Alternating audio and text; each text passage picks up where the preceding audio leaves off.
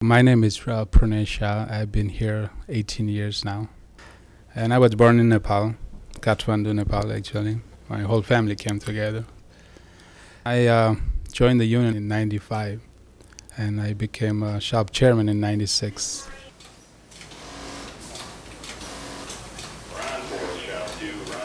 We have a lot of people from all around the world. We have 25 different languages and 30 different, at least 30, 35 different countries. And it's hard sometimes to communicate with them and get in the same base like what they're trying to tell you and things like that. But we try our best, use the translator or sometimes you use the sign language, whatever is necessary to understand them.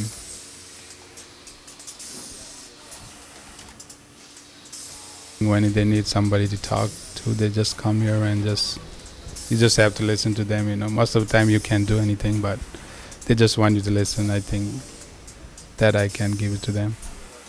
I help them with their pay, and sometimes they're learning different jobs all the time, and sometimes machine problems. Sometimes they lose money here and there. So we try to talk to management, give them the reason why they're losing money or where they're not performing well. So we just try to keep them happy as much as we could.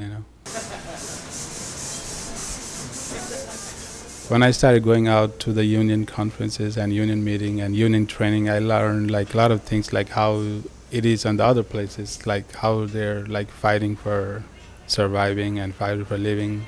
I've been to Miami and I've seen these people when they come to the meeting and they say things like they're making $6 an hour, $7 an hour.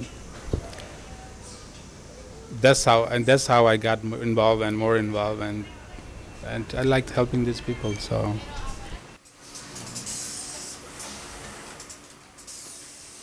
I'm from Somalia, East Africa. I'm glad I come here because I can improve myself, and they can help you, because first time I come here I don't understand nothing, but now I understand everything. I have benefit, I have a bonus, I have a good Medicare, I have vacation. Yeah, 2 weeks summer, 2 weeks vacation, bonus. Yeah, we are happy. We are very happy in here, yeah. They help you, anything when I need, I go downstairs, just like that. They can help me.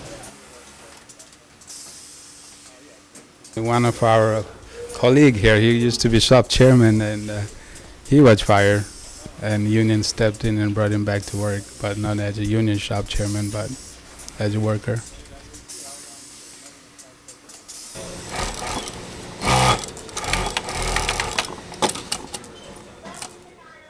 I do get benefit from the union, like prescription plans, free checkup every year, like physical, or you get free eyeglasses every 2 years.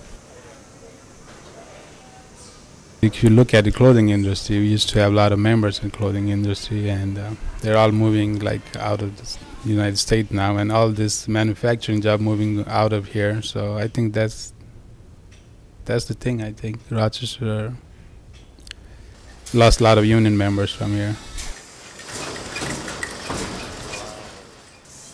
It is good for the world. People go home happy, so when they are happy, they'll do some good things to other people too. So I think it's good for the world.